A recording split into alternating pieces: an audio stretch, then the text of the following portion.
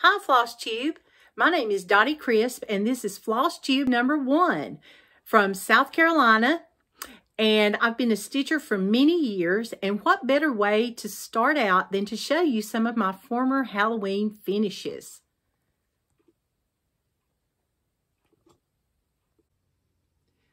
First of all, we have Lizzie Kate. I've done this on 28 count linen. I'm not sure of the color, but it's from Ghosties and Ghoulies and Things That Go Bump in the Night, Deliver Us. And this was a 3-part mystery series. And I've got it on a bell pull with a wooden bell pull with 3 jack-o'-lanterns.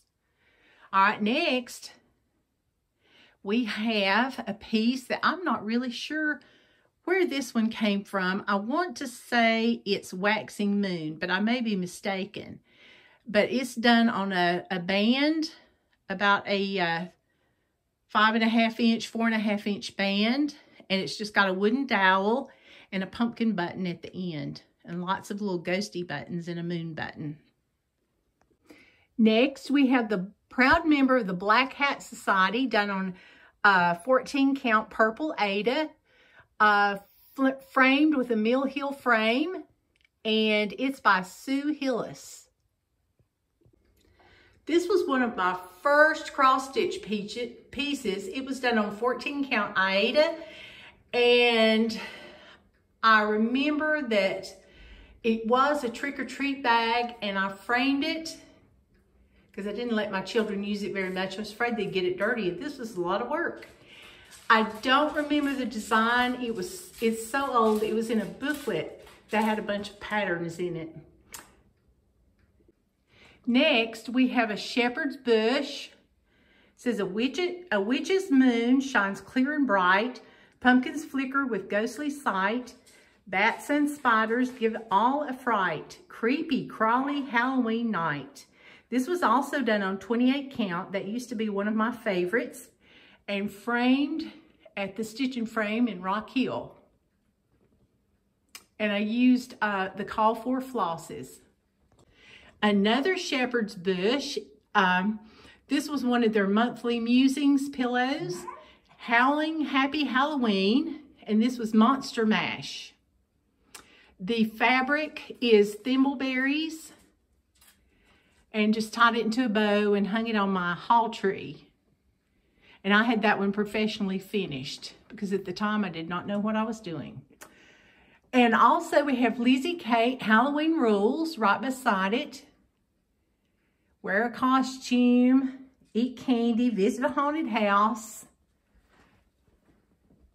scare a crow, carve a pumpkin, stay up late, mind your mummy, sit for a spell, brew some fun, greet a ghost, howl at the moon, and be spooktacular. This was also done on 28 count, and I got the free top of the pattern off her website. And I used the Call For floss. I did a lot of pillows over the years, and the one on the top right is If the Broom Fits, Fly It. That's a Lizzie Kate pattern. I did it on Heather Field. I think it was, I'm not sure what count that was. And then the rest of the pillows are Pine Mountain pillows.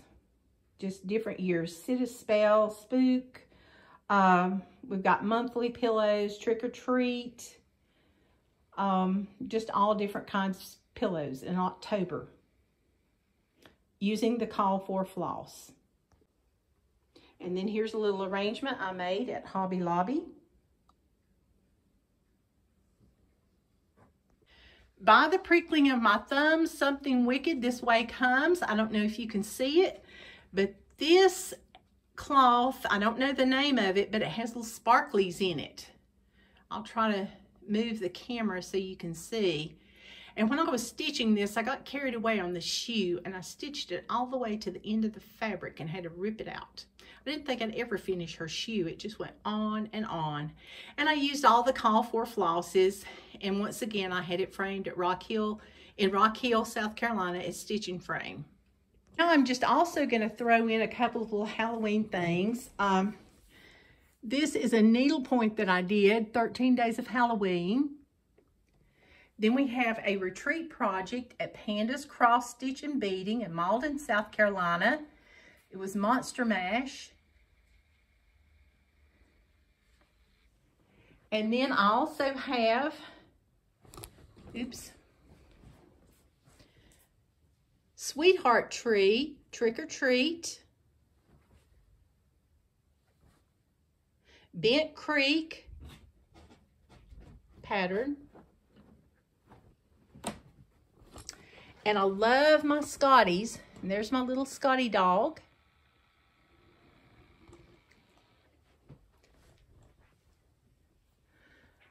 Another needlepoint I've done from the 13 Days of Halloween. Treat Time, also done on 28 count Cafe Mocha. It's a Lazy Kate pattern, and I used all the call for patterns with the little candy corn button. Another chair with lots of little Pine Mountain pillows. And one pillow I had was a, oh, I forgot who this one was. I want to say Shepherd's Bush, but I don't think that was it. It's a Boo pillow. B is for broomsticks, witches to fly. O is outrageous, spooks that go by. O is for orange, pumpkins so bright. These are the signs of a Halloween night. And then my little Department 56 village.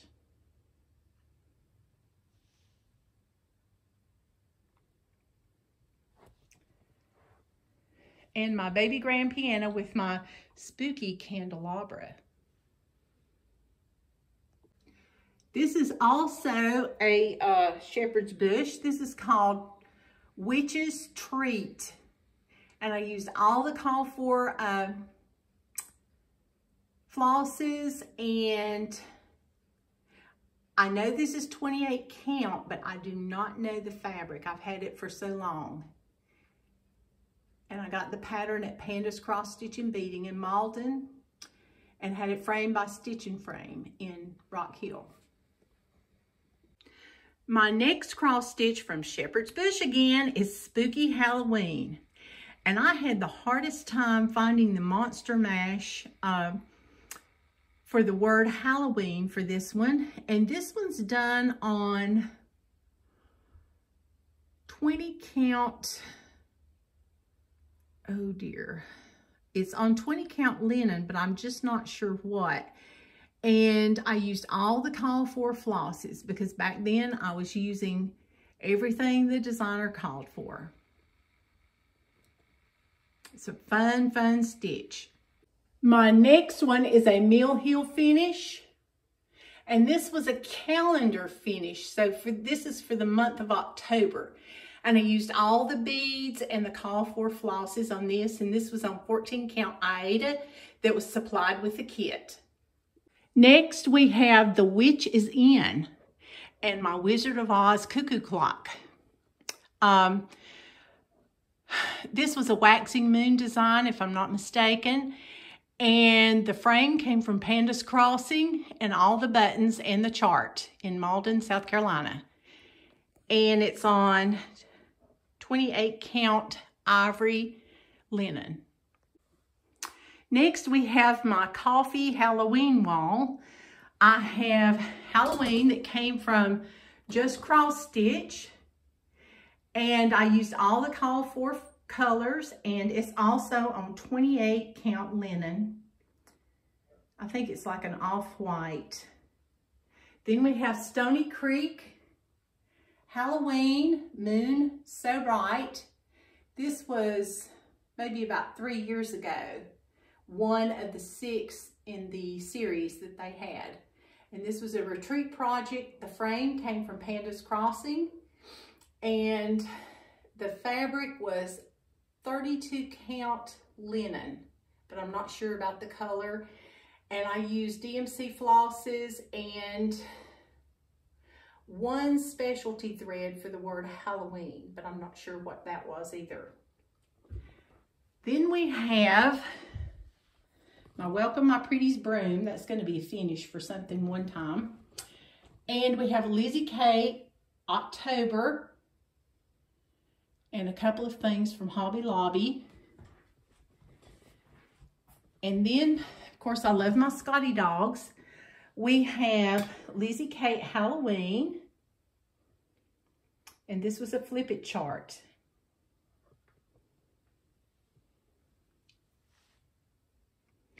Then we also have a freebie from Lizzie Kate. I think it's called Spooky Night. And the little spider charm. And that's done on Ada. I think it's 14 count. And last we have Fall Row from Bent Creek with the little crows. And this was stitched on 28 count linen with all the call for colors.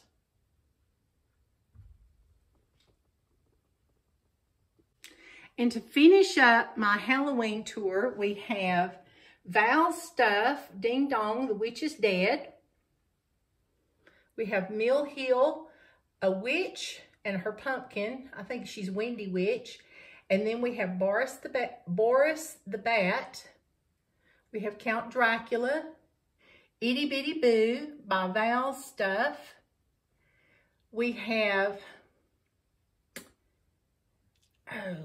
Jack Pumpkinhead maybe from Satsuma Street. Not sure about the name of that pattern.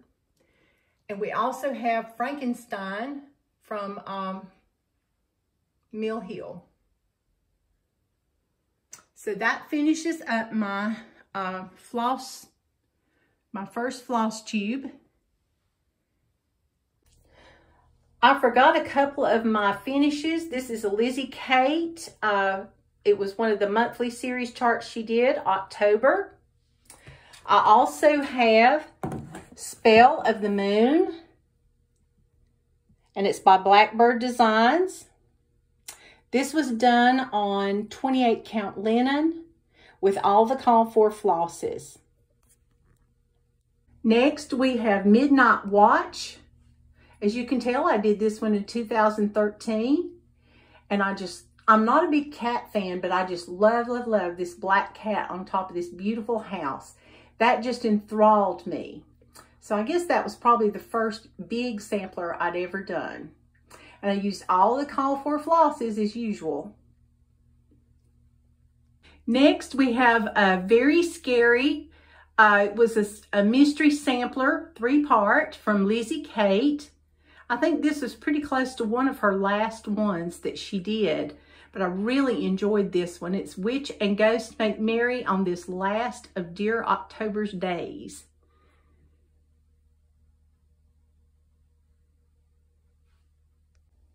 And I also had forgotten this one. This one is a Kathy Barrick pattern, and it's Almost Halloween. Shadows of 1,000 years rise again unseen. Voices whisper in the trees, tonight is Halloween. And the ghosts look almost translucent on this fabric. But I just really enjoyed doing that. But the cemetery part just kept going on and on. But this one's done on 32 count linen. And I really enjoyed doing this one. Except for the tombstones. They took a long time. But now, I just want to thank everyone for watching. And as you know, I really, really like Halloween. So hopefully we'll have some more patterns and projects next video. And happy Halloween, everyone.